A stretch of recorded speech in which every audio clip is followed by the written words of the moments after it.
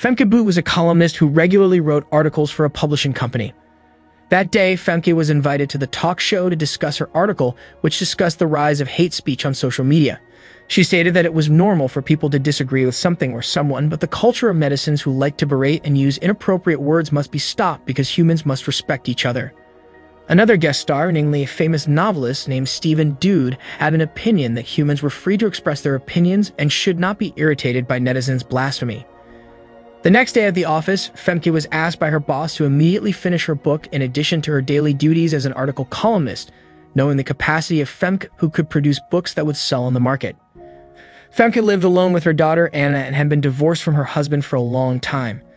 When she returned from the office, Femke saw her daughter reading a novel created by Stephen, a writer who debated her on yesterday's talk show. According to Anna, Stephen was a good and unique writer. After that, Femke continued to look for ideas for her book, but her neighbor kept making noises that broke her focus.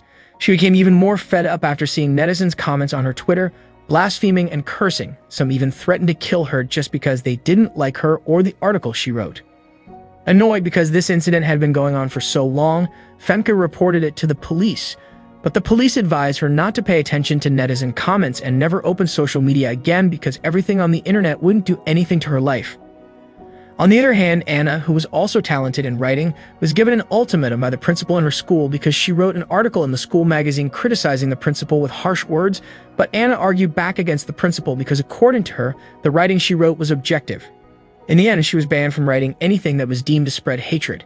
That afternoon, after taking Anna, Femke went shopping, and while browsing the aisle, she checked her Twitter again and found more and more insults towards her, and shockingly, one of them turned out to be a man next door who often made noise, a man named Arjun Toll. Femke, who came home, immediately met Arjun and made small talk. After that, she checked Arjun's Twitter, which turned out to be filled with negative sentences, complaints, blasphemy, and cursing. Femke, who was getting more irritated after she lost her bike, ended up destroying the fence Arjun just made that day. The next morning, Arjun came to Femke's house to ask if she happened to see someone who had broken the fence while giving her the food her wife just cooked. Femke said that she didn't see anything and then accepted the food, which she immediately threw away, worried it was poisoned.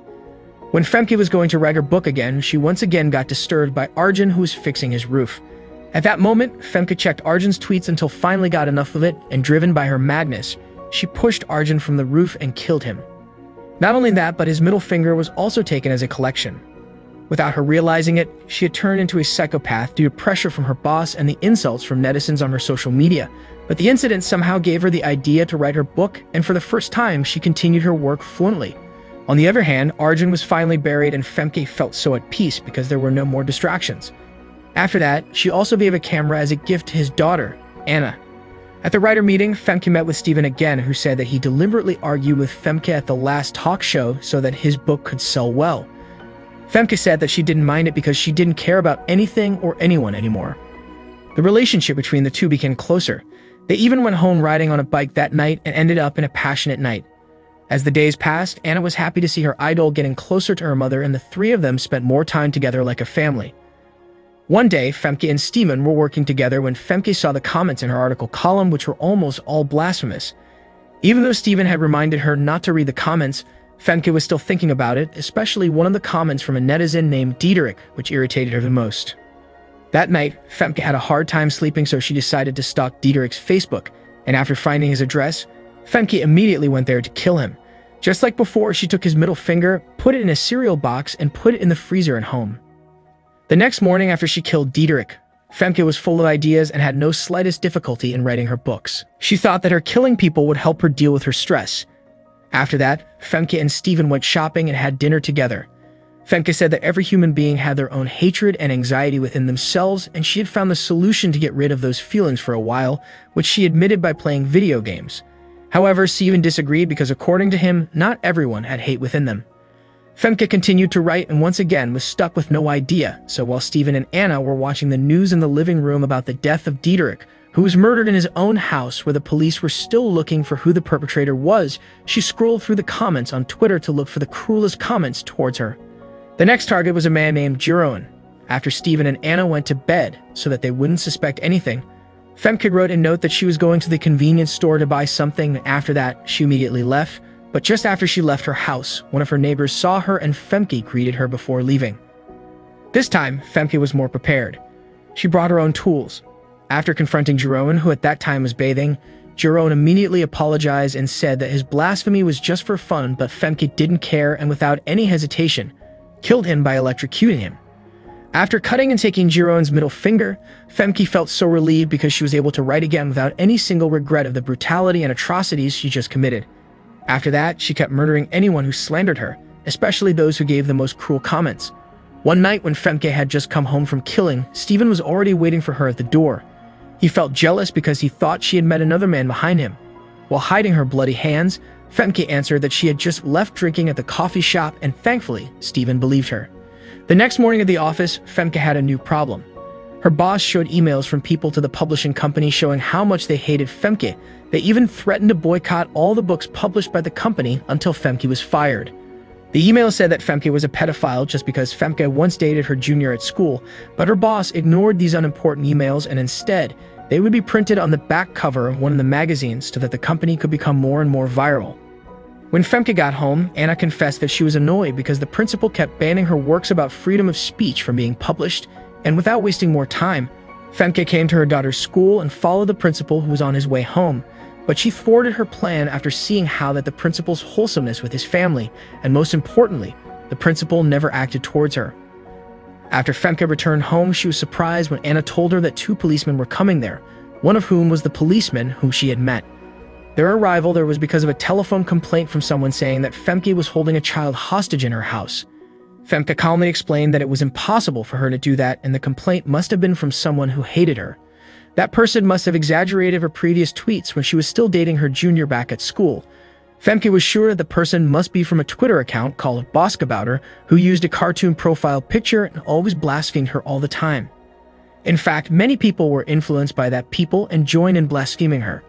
She didn't know who that person was until finally one of the police accidentally said that the owner of the Twitter account was someone called Tarek. Most likely the policeman was one of Boskabouter's followers. After the 2 police left, Femke immediately searched for Tarek's name on Google with various keywords, but no suspicious account was found. On the other hand, Anna, who had just come home from school, accidentally found a green bag containing the tools that Femke used for murder, all covered in blood. She was shocked and immediately took a photo. The only name that slipped in her mind was Steven. She was sure that he was the murderer that the police were looking for. The next day, Anna asked Femke subtly whether she felt strange about Steven, but Femke answered that it was his strangeness that she liked and it was natural for Anna to feel so when adapting to the new man in their house. That night, while everyone was watching TV, all of Anna's attention was on Steven. After that, Femke went back to looking for Tarek's identity on Facebook, but still couldn't find anything until she opened one of her articles where there was an account whose language style was almost the same as Tarek's that was written by someone called Treinstein9. She was sure that the 2 accounts must be the same person. Femke finally got Treinstein9's real name, Arend. She immediately left the house to find the guy, but she forgot to bring her green bag and only brought an iron paint scraper. When she arrived at Arend's house, it turned out that he was an old man. Femke immediately pointed his knife at him and tied him to the heater. Without the slightest fear, Arend spat at her. Meanwhile, at the same time, his wife was on the computer using headphones and didn't realize that her husband was being held captive. When Femke looked for where the computer room was, Arend was able to untie himself and then immediately warned his wife to call the police and hide. After that, he took his rifle and started looking for Femke. He found her in the yard and pinned her down with his rifle handle, but when he was off guard, Femke scratched him and took the rifle. At the same time, Anna was holding a seminar about the right to freedom of speech, which was attended by parents and guardians of students. She was surprised to see that only Steven came even though her mother had promised to come to the event and would make a speech. In the end, Anna decided to replace her mother by reading a speech written by her mother in which the content of the speech was about the right to free speech. Ironically, at that time, Femke was hunting Arend because her hatred controlled her, which meant that she no longer allowed anyone to blaspheme her or, in other words, contrary to the speech she wrote. When the police came, Femke immediately ran away from there. When she arrived home, she explained to Anna that her car had broken down and she couldn't come to the seminar to give a speech, but Anna was too angry at that time. She decided to leave without hearing any explanation, and the next day, she immediately went to her father's house to plan to stay there. Femke kept sending voice messages to Anna to apologize and tell her that tomorrow was the day when her new book would be launched, so she wanted Anna to be there, but Anna ignored her. After that, Femke continued her evening walk with Steven. Stephen told her that her article that was just posted on Facebook got a lot of praise except for the 4 accounts that were still blaspheming her. Femke was very shocked when he saw that one of the accounts that was blaspheming him was Tarek Boss, which meant that the target of last night was not Tarek, and she finally knew the owner of Boskabouter's account. The next morning, Anna returned home. She wanted to forgive her mother and didn't want to miss her mother's book launch, but before going to the event, Femke, who already knew Tarek's address, immediately took a Ren's shotgun and went there. At the same time, Anna met Stephen and took out all the tools she found while saying that she knew who Stephen really was, namely a serial killer who was currently wanted by the police. Stephen immediately denied it, and there was only one name that popped in his mind, Femke, especially since Femke often left home at night for various reasons. Shortly after, it found lots of human fingers in the cereal box in the fridge. Stephen realized that Femke's next target was Tarek because her gesture was strange when she saw Tarek's Facebook account. Stephen quickly found Tarek's address and rushed there. Meanwhile, Femke, who had arrived, immediately shot Tarek's father and went up to the 2nd floor to kill Tarek. That was the time when she found out that Tarek was just a teenager. Tarek could only apologize and cry because he just wanted to make a joke on the internet. Femke, who was very mad, said that Tarek was a teenager who could only blaspheme on the internet but a loser in real life. She told him to respect fellow humans and give good comments even though he had a different opinion. Then suddenly, Stephen showed up and surprised Femke, who accidentally pulled the rifle's trigger and killed Tarek even though she initially wanted to forgive him. Stephen said that she shouldn't do such cruel things and that no one deserved to be killed just because of blasphemy. Femke thought that Stephen was defending the people who blasphemed her, and in the end, she also killed him. On the other hand, Anna was still shocked to find out that her mother was a serial killer.